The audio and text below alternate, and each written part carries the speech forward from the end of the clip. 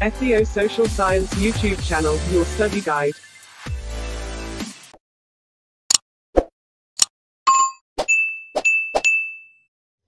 ሃይ ሰላም እንዴት ናችሁ?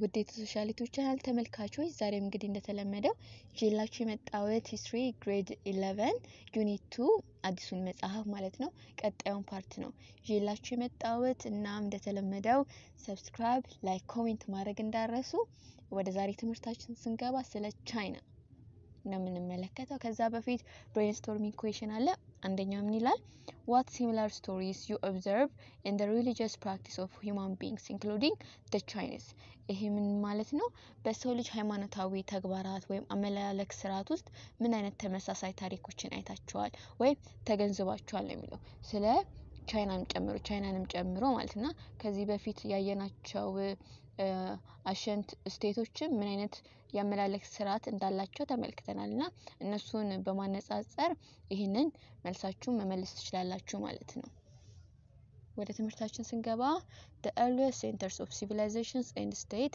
in China were the northern parts of the region እና በቻይና ውስጥ የመጀመሪያው የስልጣኔ ማዕከሎች እና ግዛቶች የነበሩት ወይም ቦታቸው የታካዊ ነበር የሰሜናዊ ክፍል ነበር ያዙት ማለት ነው Chinese civilization in Chinese state expanded over time to the centers in south to present day China እና የቻይና ስልጣኔ የቻይና ስልጣኔና ግዛቷ ከጊዜ ወደ ጊዜ በመስፋፋት ወደ ማዕከላዊው ቻይናና አሁን ቻይና ወደምትገኝበት ቦታ ሊደርስ ይችላል ማለት ነው the first dynasty in China was called the Shang dynasty እና በቻይና ውስጥ የመጀመሪያው ስርወ መንግስት የሻንግ ስርወ መንግስት ሻንግ ዳይናስቲ ይባላል ከ1700 እስከ 1122 BC የቆየ ነበርና ሻንግ ስርወ መንግስት ወይም ሻንግ ዳይናስቲ ተብሎ ይጠራ ነበር The Shang kingdom was centered in the Huanghe Valley እና የሻንግ መንግስት ሴንተሩን ወይም ዋና መቀመጫውን በሁዋንጊ ቫሊ ላይ አድርጎ ነበር የተነሳው It became a highly developed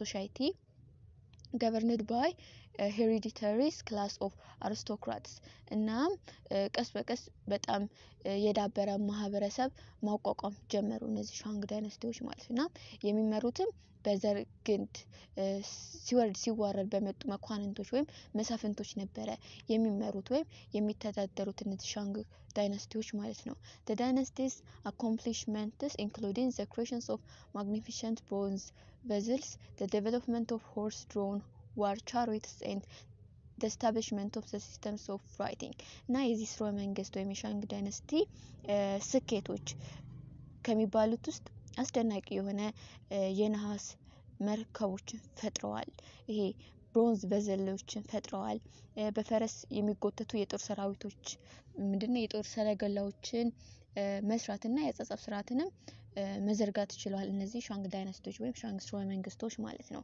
The earliest form of Chinese script were pictographs they were drawing of pictures of the objects they represent እና የመጀመሪያው ቻይና ጽሁፍ ስዕላዊ መግለጫዎች ነበሩትና እንዴት ነበር የሚጻፉት አንድ ነገር ለሞከል ሲል ራሱን የቅርጹን ስዕል በመሳል ነበር የሚገልጹት ማለት ለምሳሌ ብርጭቆን ለመጻፍ ቢፈልጉ ብርጭቆን ነበር የብርጭቆን ምስል ፒክቸር ነበር የሚስሉት ማለት ነው As the Chinese script developed characters became more simplified and less pictographic እና የቻይና ጽሁፎች እየዳበሩ ሲመጡ ገጸ ባህሪያት ወይም ፊደሉ የሚጻፍበት መንገድ ይበልጥ ቀለል ያሉ እና ስዕላዊ መግለጫዎች ደግሞ እየቀነሱ መጡ ማለት ነውና እነዚህ የቻይና ጽሁፎች እየዳበሩ ሲመጡ እነዚህ የፊደሉ የሚጻፍበት መንገድ በጣም ሲምፕል ሆነ እና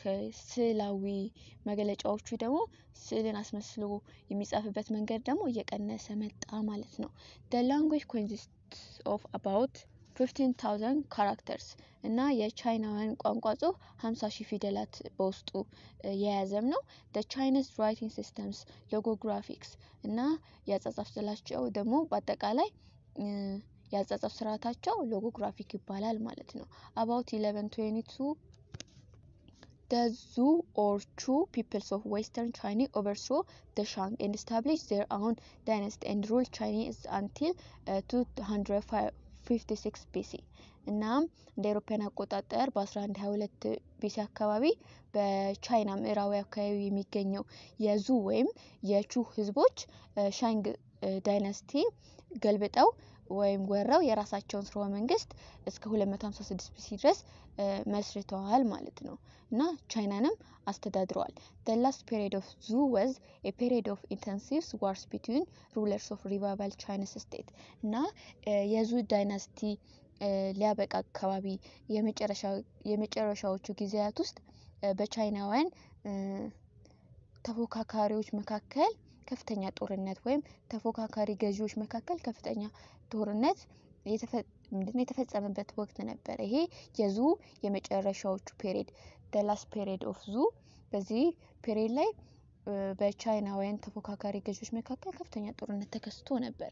in fact it is called the warring state period እና ከ403 እስከ 221 ቢሲ ባለው ጊዜ ውስጥ በቻይና የጦርነት ጊዜ ነበረ ማለት ነው። ዋርኒንግ ስቴት ፔሪድ ነበረ ማለት ነው። despite this war the Chinese literacy classics developed in Chinese philosophy emerged እና ምንም እንኳን እነዚህ ጦርነቶች ቢኖሩም የቻይናውያን ጥንታዊ ስነ ጽሁፍ የዳበሩበት ወይም ያደጉበት ጊዜ ነበር። በተጨማሪም የቻይናውያን ፍልስፍና ብቅ ማለት ጀምሮ ነበረ ማለት ነው። Confucius was most influential and respected philosophy in Chinese history እናም በዚህ ጦርነት ውስጥ በዋርኒንግ ስቴት ፔሪድ ውስጥ የቻይናውያን በቻይና ውስጥ ፈላስፋዎች ብቅ ማለት ጀመሩ እና ከነዚህ መካከል ከፈላስፋዎቹ መካከል ኮንፊሽየስ የተባለ ፈላስፋ ነበር። በቻይና ታሪክ ውስጥ በጣም ተደማጭነት ያለውና የተከበረ ፈላስፋ ነበረ እና ከ550 እስከ 479 ቢሲ ነበር የቆየው። His real name was Kong Qiu or Kong Fu Tuzi which means great master Kong እና የዚህ የኮንፊሽየስ ትክክለኛ ስሙ ደግሞ ኮንግ ኪው ወይም ኮንግ ፉቱዚ ሲሆን ትርጉሙም ታላቁ ማስተር ኮንግ ማለት ነው። ኮንግ ፉዚ ማለት ነው እና his idea which are called Confucianism stress the need to develop more characters and responsibility እናም የዚህ ፈላስፋ የኮንፊሽየስ ማለት ነው ሐሳቡ ምን ተብሎ ይጠራ ነበር? ኮንፊሽያኒዝም በመባል ይጠራ ነበር ማለት ነው። እናም ይሄ ሐሳብ የስነ ምግባር መገለጫዎችን ባህሪያትን እንድናዳብርና ኃላፊነትን የመውሰድ ወይም የማዳበር አስፈላጊነትን ምንድነው ያስገነዝባሉ ወይም ያስተምራሉ ማለት ነው። No book exists that was written by Confucius. His conversation and saying were recorded by the discipline in a book called the Analytics እና በፈላስፋው በኮንፊሽየስ ስለራሱ የተጻፉ መጽሐፎች የሉም። ነገር ግን ንግግሮቹና አባባሎቹ በዛ ወቅት በነበሩ ሰዎች እሱ ሲናገር ሲያስተምር የሰሙት ሰዎች አናሊቲክስ በሚባል መጽሐፍ ላይ የሱን አባባሎችና ንግግሮችን ሊጽፉ ችለዋል ማለት ነው። His influence grew after the so that in the end Confucianism became the official and dominant ideology of China from about 100 BC to the revolution of 1911 እና የኮንፊሽያኒዝም ፍልስፍና ሐሳቡ ኮንግ ኪው ወይም ኮንግ ፉዚ ከሞተ በኋላ ነው ፍልስፍናው እያደገና ተጽዕኖ ማሳደር የጀመረው ማለት ነው። እና በመጨረሻም ኮንፊሽያኒዝም ከመቶ ቢሲ እስከ 1911 ሪቮሉሽን ወይም አብዮት ድረስ የቻይና ዋነኛ ወይም ይፋዊ አስተሳሰብ ሆነ ማለት ነው። The Confucian tradition was further developed by Minas 372 up to 289 BC. The most important early Confucian philosopher እና የፈላስፋው ኮንፊሽያን አመለካከቶች የበለጠ ማደግ የጀመሩት በሚነስ በሚባል ቀደምት የኮንፊሽያን ፈላስፋ ነበር። ከ372 እስከ 289 BC ድረስ የቆየ ሰውዬ ነው። Confucianism was basically a secular philosophy, not a religion. እና ኮንፊሽያኒዝም በመሰረቱ ዓለማዊ ፍልስፍና ነው እንጂ ሃይማኖት አልነበረም ማለት ነው። Confucius accepted the existence of heaven but based his idea on human reason እና ኮንፊሽያኒዝም ሃይማኖት አይደለም አላለም። ስለዚህ ፈላስፋው ራሱ ኮንፊሽየስ የተባለው ፈላስፋ ራሱ ገነት ወይም ሰማይ ቤት የሚባል ነገር እንዳለም ያምን ነበር ማለት ነው። ነገር ግን የሱ አስተሳሰብ ወይም የኮንፊውዥኒዝም አስተሳሰብ በሰዎች ምክንያታዊ መሆን ላይ የተመሰረተ ነበረ ማለት ነው። he thought that societies and state would be happy and prosperous in each individual keep to his or her proper place እና ኮንፊውሽስ ምንድነው ያስተማረው? እያንዳንዱ ግለሰብ የራሱ ማንነት ወይም ትክክለኛ ቦታውን ቢያውቅና ቢጠብቅ ማህበረሰቡና ግዛቶቹን ወይም ሀገሩ ደስተኛና ያደገች ወይም የበለጸገች እንደምትሆን ወይም ደስታና ብልጽግና እንደሚኖራት አስተምሯል ማለት ነው። for him there was 5 cardinal human relationships እና ዋና የሰዎችን ዝምድና ወይም ትስስር የሚገልጽ ነገር አስቀምጦ ነበረ ኮንፊውሽስ ማለት ነው። እና 5 ዋና የሰዎችን ትስስር ወይም ዝምድና ወይም ግንኙነቶችን አሳይቷል። ለምሳሌ ruler to subject መሪውና ተመሪው ያላቸው ግንኙነት፣ father to son አባትና ልጅ፣ husband to wife ባልና ሚስት፣ elder brother to young brother ታላቅ ወንድም እና ታናሽ ወንድም፣ friend to friend ጓደኛ ለጓደኛ ያላቸውን relationship አስቀምጧል ማለት ነው። all this relationship except the last were relations of authority on one side and obedience and subordinating on the others እና ከላይ ከነገርኳችሁ ግንኙነቶች ውስጥ ከመጨረሾቹ በስተቀር ማለትም friend to friend ጓደኛ ለጓደኛ ከሚለው በስተቀር እነዚህ ሁሉ ግንኙነቶች በአንድ በኩል የስልጣን ግንኙነቶች እና በሌላ በኩል ደግሞ መታዘዝንና መገዛትን የሚያመለክቱ ናቸው። ለምሳሌ አባት ልጁ ላይ ስልጣን እንዳለው መንግስት ህዝቡን እንደሚገዛ የመሳሰሉት ነገር የሚያመለክቱ ናቸው ማለት ነው። However, Confucius put great emphasis on personal ethics. ነገር ግን ይሄ ሁሉ ቢልም ኮንፊውሽኒዝም ፍልስፍናው በግላዊ ስነ ምግባር ላይ ትልቅ ትኩረትን የሰጠ ነበር። በአንድ ሰው ግላዊ ስነ ምግባር ላይ ማለት ነው። Summarizing ethics as do not do to others what you do not want done to you እና ግላዊ ስነ ምግባር ላይ ያተኮረ ነው አላለም። እናም አንድ አባባል አለችው በጣም የሞዳት አባባል ናትና ባንተ ላይ እንዲደረግ የማትፈልገው ነገር በሌሎች ላይ አታድርግ ይላል። እና መጀመሪያ ራሳችንን ስነ ምግባር መቀየር ማሻሻል ይኖርብናል። እና እኔ ላይ እንዲደረግ የማልፈልገው ነገር በፍጹም ሌላ ሰው ላይ ማድረግ የለብኝም እና ባህሪያችንን መጀመሪያ ማስተካከል ይኖርብናል ማለት ነውና ይሄ ሐሳብ በጣም ግሩም አባባል ነው። ሚነስ believe people were born good ሚነስ የተባለ ፈላስፋ ምን ይላል? ደግሞ ሰዎች ጥሩ ሆኖ ነው የተወለዱት ብሎ ያምን ነበረ። he stressed the need to preserve the natural components of the heart that makes people human ሚነስ ምን ይላል? ሰዎችን ሰው የሚያደርጋቸው የልባቸው ተፈጥሯዊ ርህራሄ ላይ ጫና ማድረግ በጣም አስፈላጊ መሆኑን አበክሯል ወይም አጠንክሮ ተናግሯል ማለት ነው። ሚነስ emphasize the past as an ideal age and model for examining present problems እና ሚነስ ያለፈው ጊዜ እንደ ጥሩ እድሜ እና አሁን ያለው ችግሮችን ለመመርመር ጥሩ ማሳያ ወይም ሞዴል እንደሆነ ገልጿል ማለት ነውና አሁን ላይ የሚከሰቱ ችግሮችን ለመፍታት ድሮ ላይ የተፈጠሩትን ችግሮች መመልከት አሁን ላይ ያጋጠመን ክስተት በቀላሉ እንድንፈታ ያደርገናል ነው የሚለው በቃ ባጭሩ ማለት ነው። During the latter Zhou period the rulers of the eastern state fought one another for control of all Chinese እና ቅድም ላይ ስንነጋገር የዙ ዳይናስቲ የመጨረሻው በዙ ዳይናስቲ የመጨረሻው ጊዜያት ውስጥ በቻይና ውስጥ ያሉት ተፎካካሪዎች ከፍተኛ ጦርነት ተከሰተ አላለም። እንዲሁም ዋርኒንግ ስቴት ፔሪድ አልነበረም ከ403 እስከ 220 ቢሲ ነበር ብለን ተነጋግረን ነበር እና በዛ የዙ የመጨረሻ ፔሪድ ላይ በቻይና ምስራቃዊ ክፍል የሚገኙ ግዛቶች ቻይና በሙሉ ለመቆጣጠር እርስ በርሳቸው ተዋጉ ማለት ነው። እና 221 BC the Qin or Qin state defeated all the rebels and established China's first empire under the first emperor Qin Shi Huang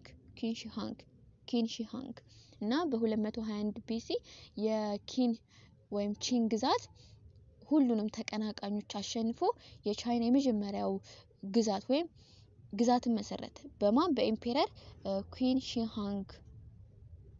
ሺሃንግ በቀዳማዊ ንጉሰ ነገስት ኩዊን ሺሃንግን በሱ ተቋቋመ ማለት ነው። the ruler believed a philosophy called legalism እና መሪውም ኪሺያንግ በሌጋሊዝም ወይም ህጋዊ በሚባል ወይም በተባለ ፍልስፍና ያምን ነበር። ሌጋሊዝም emphasized that importance of authorities, efficient administration and strict laws እና ይሄ ሌጋሊዝም የሚባለው ፍልስፍና ምን ላይ አጽንኦት ወይም ትኩረት ይሰጥ ነበር? ስለ ስልጣን አስፈላጊነት፣ ስለ ቀልጣፋ አስተዳደር እና ጥብቅ ህጎች ላይ ትኩረት ይሰጥ ነበር። ይሄ ሌጋሊዝም የሚባለው ፍልስፍና ማለት ነው። the combination of legalistic administrative practice and Confucian moral values helped the Chinese emperor endure for more than 2000 years እና ይሄ የሌጋሊስቲክ ወይም የህጋዊ አስተዳደር ተግባራትና የኮንፊውዥኒዝም የስነ ምግባር እሴቶች አንድ ላይ ተጣምረው ሌጋሊዝምና ኮንፊውዥኒዝም ማለት ነው የሁለቱ ጥምረት የቻይና ግዛቶች ከ2000 ዓመታት በላይ እንዲቆዩ ረድቷቸዋል። እነዚህ ሁለቱ ፍልስፍናዎች ማለት ነው። the ancient Chinese are created for many discoveries and inventions እና የጥንት ቻይናውያን የብዙ ግኝቶችና ፈጠራዎች እውቅና ያገኘች ናት። በብዙ ግኝቶችና ፈጠራዎች ማለት ብዙ ግኝቶችና ፈጠራዎችን ፈጥራለች። ለምሳሌ ብንመለከት the use of coal was first started by the Chinese የድንጋይ ከሰል አጠቃቀም መጀመሪያ የተጀመረው በቻይናውያን ነበረ። the Chinese was also the first produce porcelains or China ware እና ቻይናውያን ፖርክሌንን ወይም የቻይና ዌርን በማምረት የመጀመሪያዎቹ ነበሩ።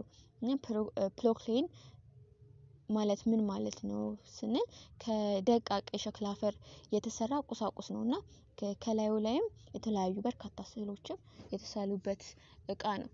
the wheelbarrow was also China's invention እና የእጅ ጋሪም ለመጀመሪያ ጊዜ የተሰራው በቻይና ነው ወይም በቻይናውያን ፈጠራ ነበረ ማለት ነው።